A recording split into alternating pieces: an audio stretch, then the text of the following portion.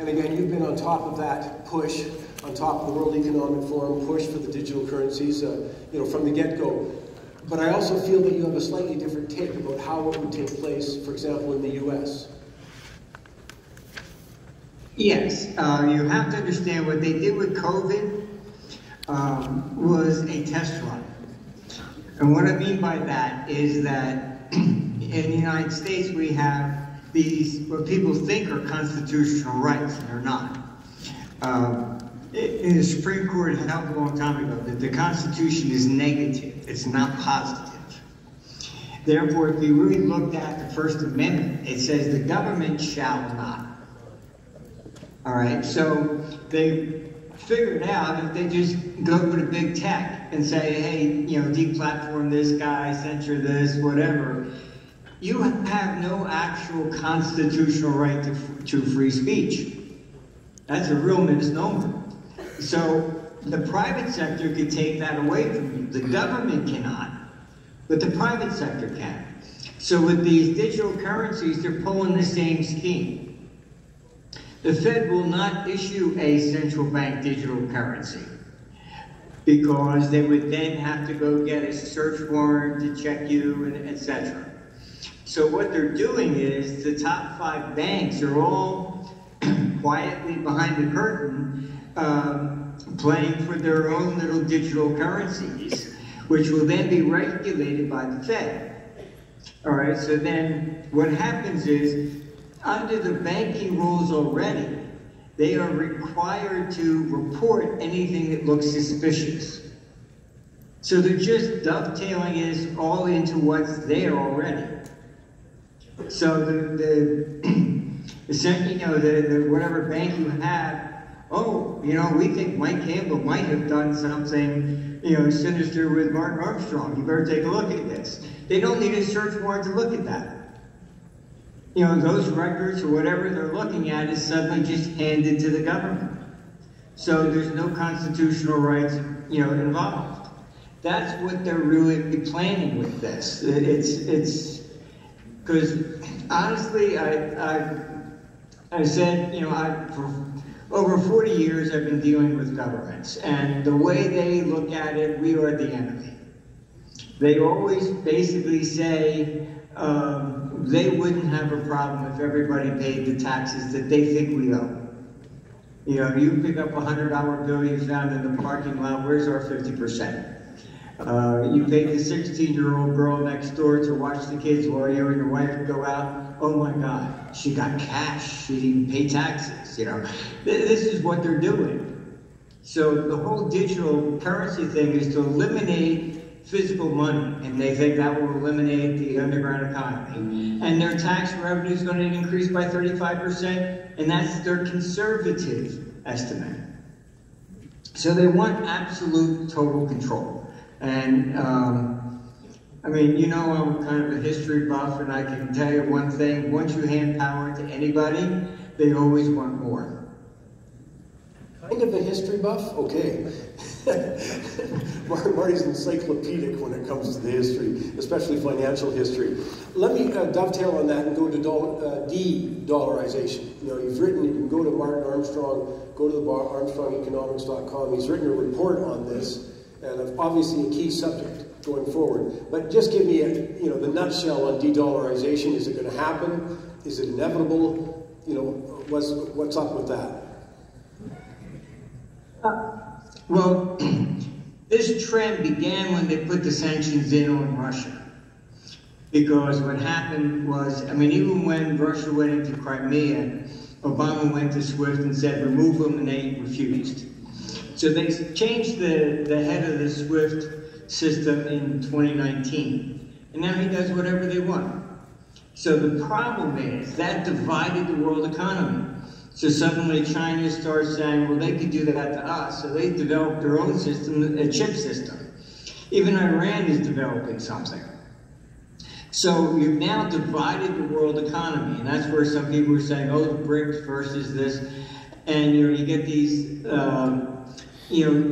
nonsense, theory, BRICS are going to be backed by gold or whatever. No, sorry, we're not, And you can't, people don't understand that you can't go to a gold standard without changing the politics. Because then how is a politician going to run and say, vote for me and I'll give you X, Y, and Z? They can't, all right? They have to have that ability to print money for things that they didn't collect or wouldn't, promises. So the BRICS basically are not going to have something like that, but we're looking at a division of the world economy. But what makes the dollar the reserve currency to begin with? Most people don't understand that. It is the people, all right? The U.S. has the biggest consumer-based economy. Germany, for example, followed the old mercantile system. We just build BMWs and Mercedes and sell them to everybody else. So if you look at the stats on the average German has less of a net worth than Italian. So the U.S. model is what rebuilt the world. Japan wanted to sell Toyota. Germany needed to do this. I mean, so everybody's been trying to sell to the American consumer all the time. That's what makes the dollar the reserve currency. Right? The same thing that British pound was the reserve currency back then as well, all right, before World War I. So the de-dollarization is really kind of, I don't know, just a conspiracy theory that these people were talking about. Those economies, if they refuse to take dollars, they're cutting off, all their lifeblood. They wouldn't be able to sell anything to the United States again. So it's not that, currency has to be fixed or something like that. Those things just don't work anyhow. I mean, we need political reform, and without the political reform, forget any idea of a gold standard, eliminating deficits or anything of that nature. It's just not going to be possible. Let me ask about the sovereign debt issues. Is global, of course, but in the United States, you watch the amazing build, at least amazing to me, the amount of debt that was taken on in the last short while. I just want to talk a little bit about that, how it could resolve. I mean, they're obviously going to have this huge, bond issue coming up. The demand for dollars seems to be entrenched in the system, whether it's you're a foreign power, whether you're, domestic. It just seems there's a huge entrenched demand for U.S. dollars. Well, part of the whole thing about this de-dollarization, which is kind of asinine in many ways, just look at all the third world countries. If they want to raise money and for a sovereign debt, it's issued in dollars. They have to go to New York to float it. All right. You're not going to reverse that until you get some other major financial center that says, okay, fine, we're going to lend you whatever in Zimbabwe, dollars or whatever. It's much more. It has nothing to really do with the government per se. All right. It has to do with the financial depth of the market. This is why when they were forming the euro, I warned them it's not going to work because they were not consolidating the debt. So as a fund manager, and if I wanted to buy euro debt, I have to still consider the credit rating of each and every member, so that you see, the rates are better for Germany versus Italian. It's it was never a national debt per se. So the sovereign debt crisis is the problem emerges when you try to sell new debt and nobody buys it. Then you can't pay off the old. That's when governments collapse. So what they're going to do this time and why they need war, I personally think, is that once you start war with China or anybody else, they just renege on all the debt. They won't pay it. Now, they can't do that on domestic debt that pension funds are involved in, etc. I mean, you're going to have people storming the White House with pitchforks, But they could easily go ahead and default on any country that's an enemy. And of course, people may not appreciate to the degree that's happened in the past. That wasn't the U.S. maybe the UK had a moratorium, going back, but everybody else defaulted on the debt, as we came through the 30s. Yeah, that was the 31. If you go back even further to the 1840s, that's when Andrew Jackson shut down the Bank of the United States, and then there was no central bank, so all these banks started issuing their own money. And as they were going bust, then the states tried to bail them out, then the states went bust. So you had a sovereign debt crisis in the 1840s, but it's at the state level. One of the things that I've been saying for a number of years, though, is that, I did to start off this conference, is that government isn't going to rescue from the variety of problems we have, so you're on your own. So that's the biggest concern I feel with people, is that they look and say, well, how do I protect myself? What kinds of things? And one of the things, and I'm just going to go through a list with you, but one of the things that you had been warning about for a number of years is you don't want to own government-related debt that's of any kind of length, any kind of maturity going out, that you want to avoid that. So I want your latest on that. Yes, you have to stay short term. I mean, that's what basically started taking down like a couple banks, because they were long term, and as rates go up, your long-term debt depreciates dramatically. But you also have to keep in mind here that it's when a government is financially in trouble, anything goes. Italy, people thought they were smart. They had only 30-day, 90-day paper because they didn't trust the government long-term. So what they did, they ended up saying, oh, okay, fine, your 30-day paper now is 10 years. So they didn't default, they just extended maturity. So, I mean, I was there in Vancouver. I forget which politician you had. There was a woman there. I couldn't believe that she actually said that everything really belongs to the government, and they decide how much you're allowed to keep.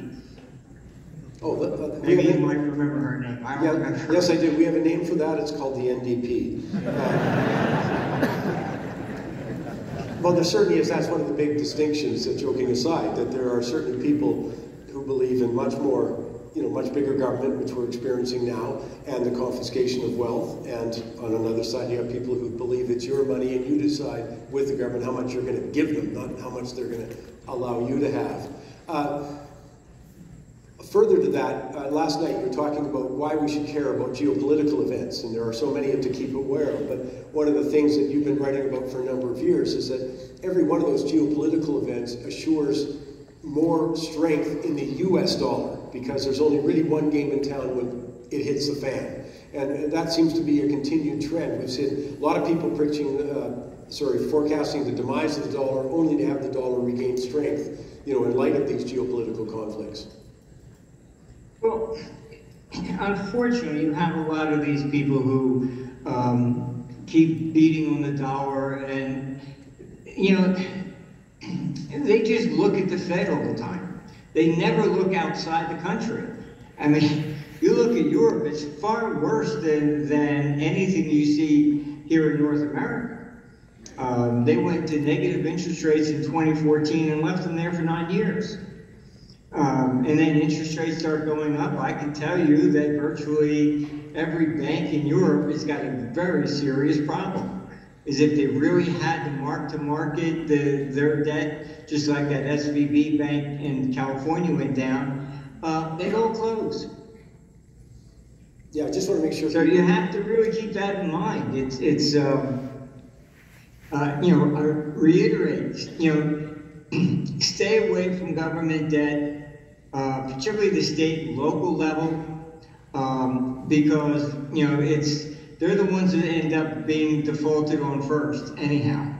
And you see this as we're, I guess I can bring in a little bit of real estate.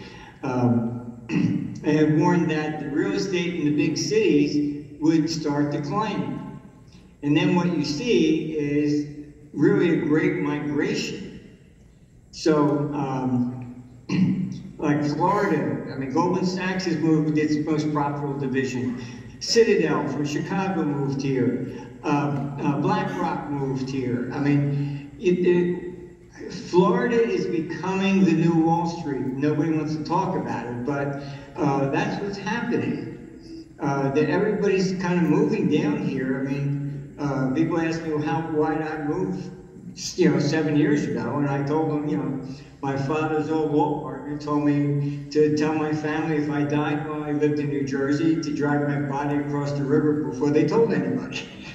I mean, you end up paying half your life in taxes, then they want the other half if you die. It's just crazy. Let's go further with, so your forecast for the US dollar, what are you seeing there? I still see it basically under pressure towards the upside, going into most likely around 2028. And again, keep in mind that as war begins to develop, then more and more capital is going to concentrate into the United States. And coming from basically Taiwan, you're looking at Japan, Europe, even the Middle East. They just need a place to park their money. And that's really what we're looking at. So that's the same thing, the same pattern that happened for World War I, World War II, the Suez Canal crisis. The only time the dollar went down was when it was the Cuban Missile Crisis, because then the problem might be here. There's pretty much no choice but to diversify if you're an international investor, and of course there in Canada, at least you understand currency movements more than the average American does. I think that's part of the problem with all these domestic analysts. They only look at the Federal Reserve, and they don't really look at even Canada, honestly. Let me ask about the Canadian dollar. Any forecast for the Canadian dollar? Look, your resistance starts around the 77.20 area, up to about 83.30. Your support is at the 73.30 down to really 71 and 63. I mean, Canada will still benefit from the capital inflows from everywhere else as well. All right, so you're not looking at Canada falling out of bed so much like the euro. But just understand that we're looking at international capital flows here. And so if you do understand, just pay attention to the, the geopolitical events that are going on, and then you'll see how the capital actually responds. And it will just come over here, but it appears to be largely going into more of the domestic sector, private sector. And as I said, take a look at mainly, I would say the Dow.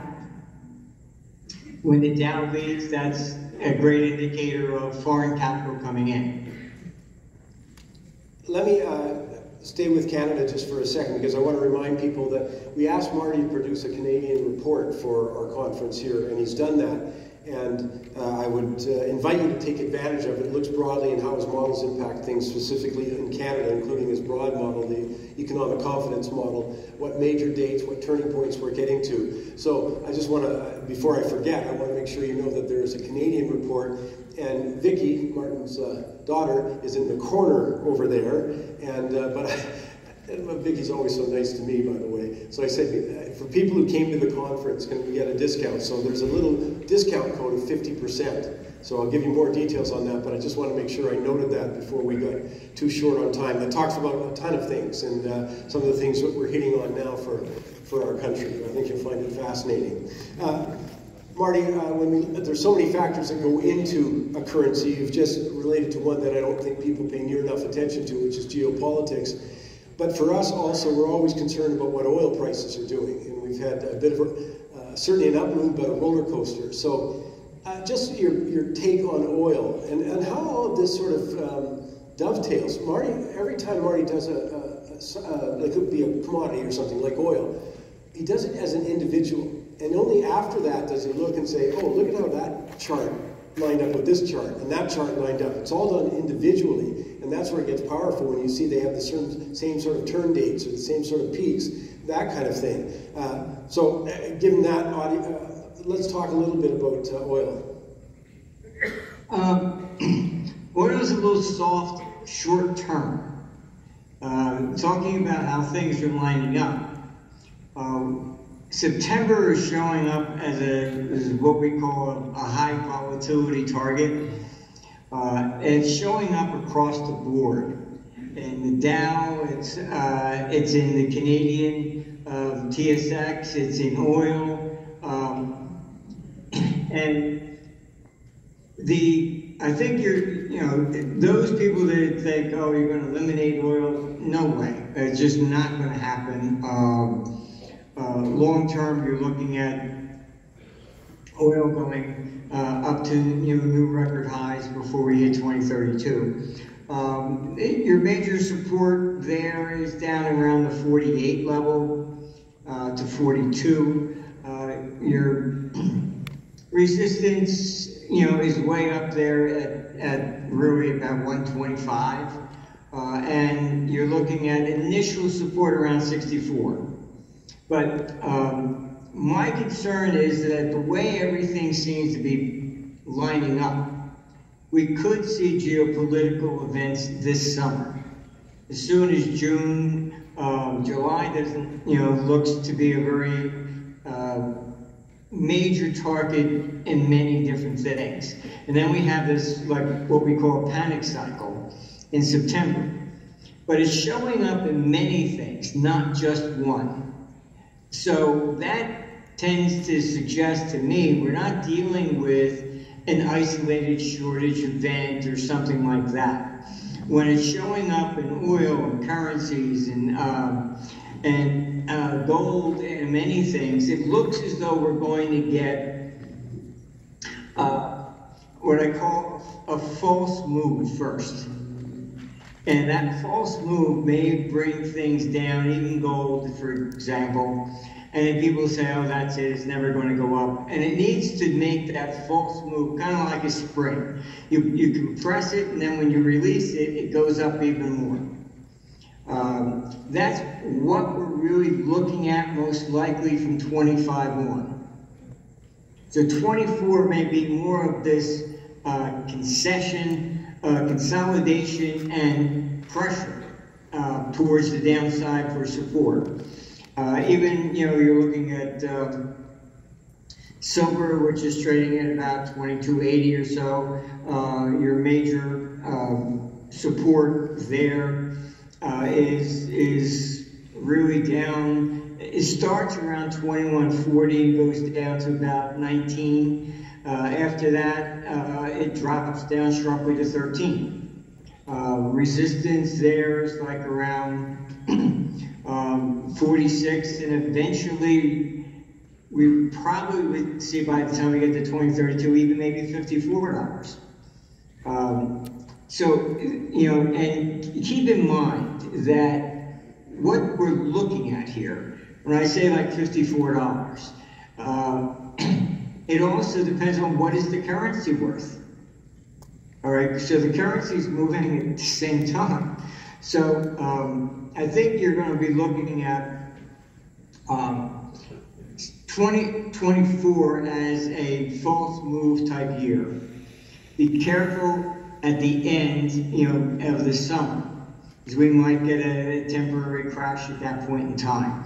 But I think you're going to see those are going to be buying opportunities because the computer's basically showing, as I said, you compress a spring, and when you take your hand off, it pops out.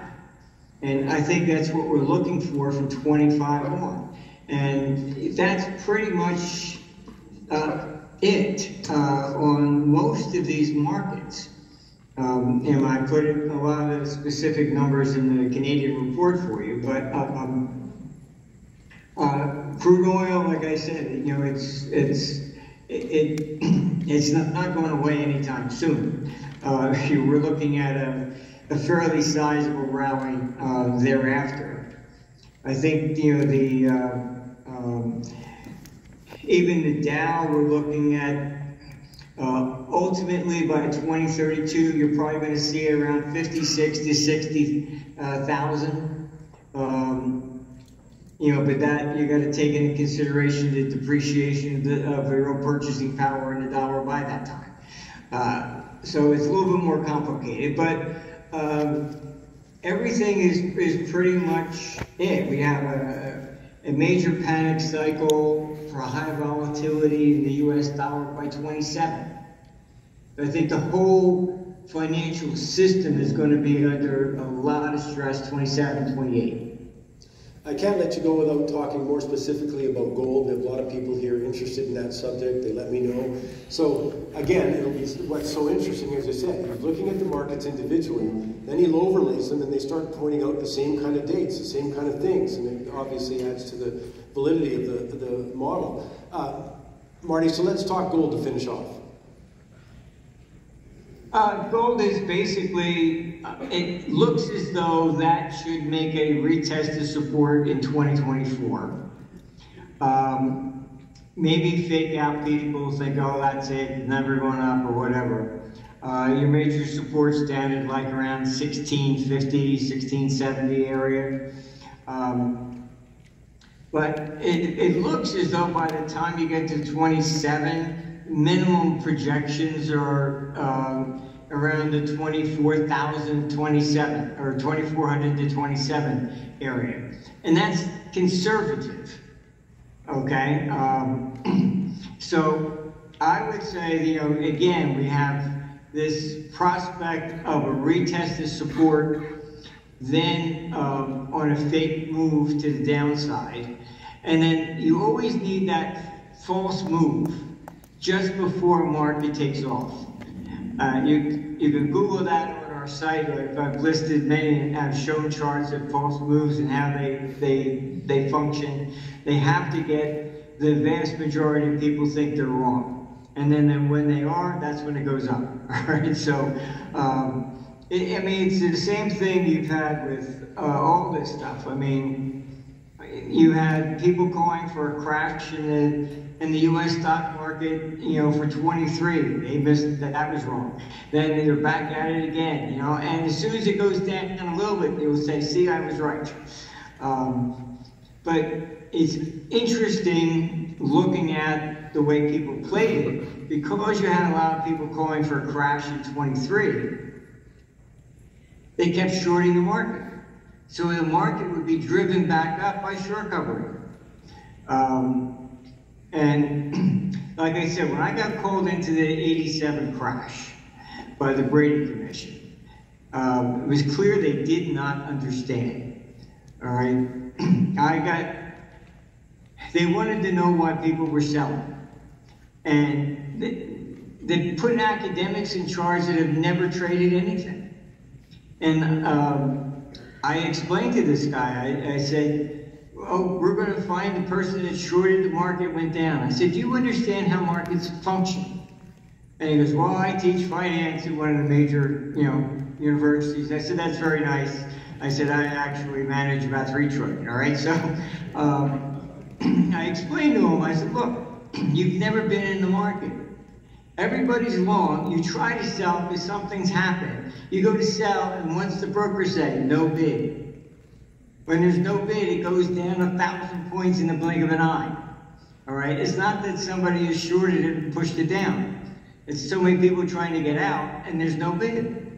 All right? And the same thing happens on the reverse. So when you get everybody, you know, trying to short the market, it's the short players that get stopped out or taking it up. So expect that this year. All right, there'll be a lot of shorts building up on a lot of these different markets, expecting a false move to the downside.